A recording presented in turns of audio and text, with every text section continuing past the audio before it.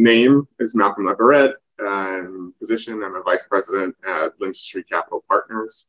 And the institutions I interview for are Dartmouth College. I'm thinking about or about to start, I just graduated from Wharton and Penn Law. And so I will probably end up doing some form of interviewing if possible. Wonderful to have you, Malcolm. Thank you so much. And yes, I mean, the joint programs are so interesting. I heard so many great things about whether it's MBA, MPH, MBA law. And so I might ask you something related to that. But why don't we kick it off by, sharing with us for Dartmouth, what's been your favorite or even unique question to ask? And why? What are you looking for when you're asking that question? Yeah, so I definitely have two.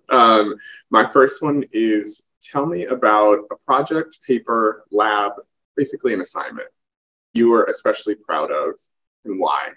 It's a very open-ended question, as you can tell, but I think it identifies a lot of things. One, you can tell what the student was engaged in as an active high school student. And you can tell what made them most proud about that accomplishment.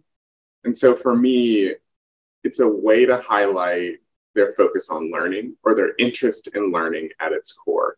Not necessarily what they got out of, not necessarily what grade they got out of it, but specifically what they learned. And I feel like for Dartmouth, that's what they care about a lot. They care about like the passion, the zest for learning, and the interest in it, because it manifests itself. We're a liberal arts institution, so it manifests itself more broadly. So that was one question. The other question, I'll keep it shorter, but it's how would those closest to you describe you? Yes, that's definitely one of my favorite questions when I interview for Harvard College and also at the MBA level as well. Yeah. Wait, so tell me, what are you looking for when you ask that question? I'm looking for introspection and I'm looking for depth of answer, honestly. So one word answers, I tend to not rate very highly because it doesn't really lend itself to someone being an introspective person. And again, I think it takes it back to my earlier one about learning and just interest in learning. And so, yeah, I'm looking for how well have you built relationships and how do you think, objectively, how would someone else describe you? And I love that because I've actually found some very honest answers. And not all of them have to be positive either. I think some students think that they need to be positive. It's like, no, there are a lot of things we need to work on. But if you can openly admit that and kind of tell me why, that goes a very long way. Yeah. So that's so interesting because you mentioned, there is such a sense of pressure of presenting yourself in a very positive light. Mm-hmm. And this certainly goes with what's your strength, what's your weakness or developmental needs, right?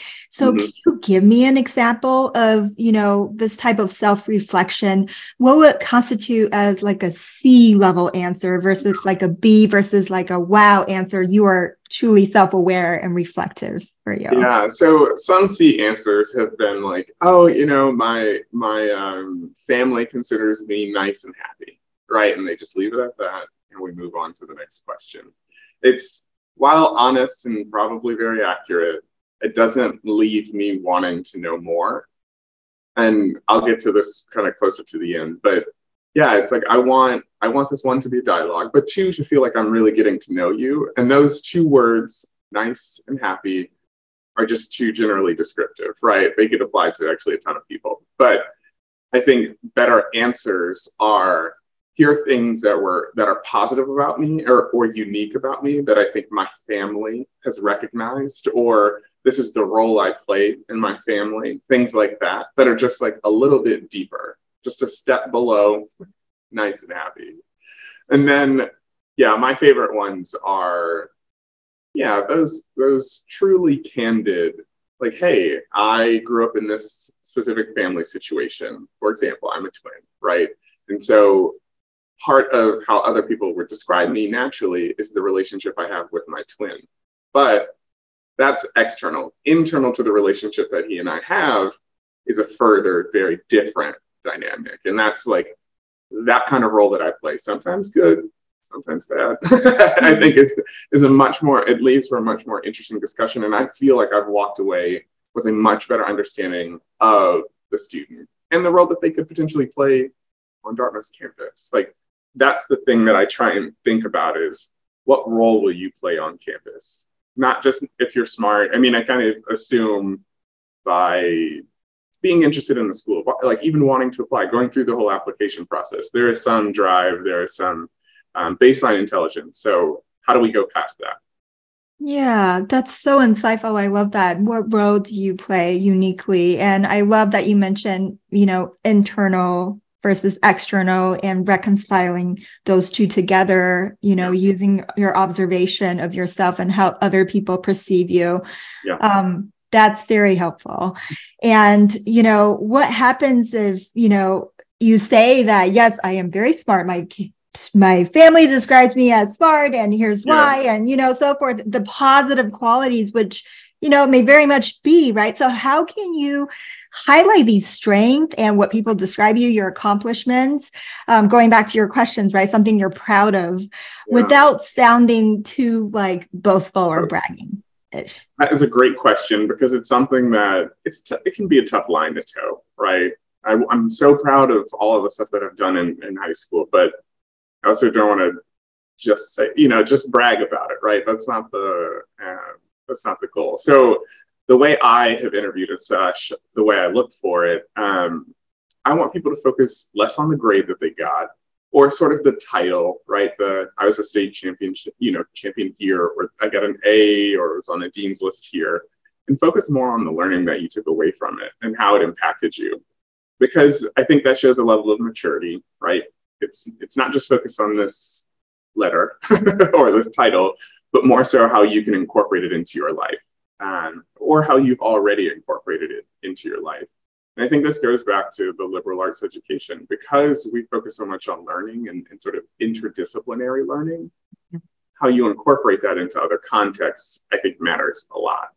And so for me, when I'm listening to a student or an applicant, I listen to the learning and how much they've been able to internalize that learning. And in an ideal world, how much they've been able to apply it. Not everyone's had an opportunity to apply it, and I fully recognize that. But yeah, focus more on that piece, and potentially even the hard work that got you there, like the drive and sort of the commitment that got you there. I actually really love hearing the story. Sometimes it's like, hey, it was a road, it was a journey of ups and downs that ultimately got me there. I think that tells a more compelling story than we won nationals, we won states, or I got an A. Yeah, it really is the journey that highlights the person in terms of persistence, the story. I love that. And really the learning, right? It's sort of, not everybody has the opportunity to really transfer these skills and apply their learning, but I think you can tag on to the question of, why do you want to come here, right? Why are you applying here? What are you hoping to get out of it? What would you like to do while you're on campus? And I think those are great opportunities to showcase this thirst for learning and in very specific and compelling ways. So overall, I guess, what makes an interview memorable or really impressive for you? Yeah, I actually love this question. Because I've stayed in touch with my alumni interviewer from college. And one thing, I reached out to her before I started interviewing, and I asked, hey, when you evaluated me, did you evaluate me based on how well I knew the school and, all of the programs, if I could list them off and all of that, right? She said no. She said it would be unfair of her to expect me to know the exact same that she did when she went to the school for 4 years. And so what I look for ultimately is whether you can add texture to the school experience. So is there something unique about you, whether it's how you digest information, or it's how you analyze a situation and can synthesize some meaning or some takeaway from it? But basically, could I see you as a classmate? Could I see you adding something that I don't have myself and that I didn't see from my peers when I was a student too? That kind of unique element, I think if we all had that hat, we'd have such a really cool composition of students. But it then allows me to not look and evaluate them based on how well they know Dartmouth's campus or how well they know the programming.